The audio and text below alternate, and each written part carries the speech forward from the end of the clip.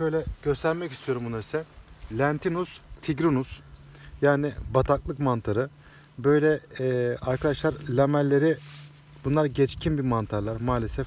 Tazeyken size göstermek nasip olmadı. Ama geç sonbahar döneminde bakın, söğüt ağacının altlarında beyaz üzerine pullar serpilmiş, pullu mantarları andıran bir mantar. Evet, hepsi geçmiş durumda. Keşke biraz vakitlice gelebilseydik. Şöyle bakın, alttan sap kısmını da görmenizi istiyorum.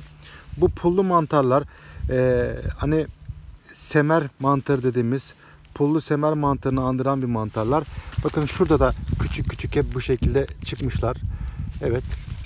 Bataklık mantarı diye geçiyor. Bazen içeriklerde yenen mantar dense de arkadaşlar, yenmeyen mantar türlerinden de geçiyor. Çünkü mide sorunu yapabiliyor. Haşlayıp tüketenler var ama midesi çok hassas olanlar varsa asla tüketmemeli bu bataklık mantarını. Biz şu an çalışmalar yapıyoruz, geziyoruz. Hem mantar tanımlarını yapıyoruz.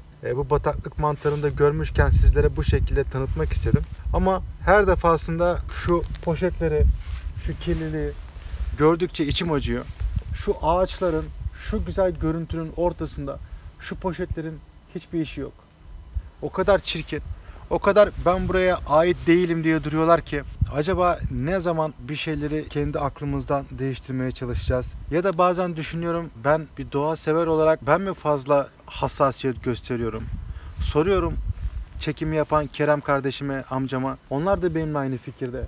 Hiç yakışmıyor. İnsan bunu nasıl atabilir ki? Nasıl dışarı bırakabilir ki? Az önce bir çoban gördüm. Arkadaşlar inanın, yemeğini yedi. Kendisi de attı poşeti. O kadar üzüldüm ki, yani o da bunları yapıyorsa dedim, eyvah dedim. Evet, sanırım yavaş yavaş kendi sonumuzu hazırlıyoruz. İnşallah bir yerde dönüş yapmak bize nasip olur. Yoksa hiç iyiye gitmiyoruz. Neyse. Bu güzel mantarları göstermek istedim sizlere. Bataklık mantarı.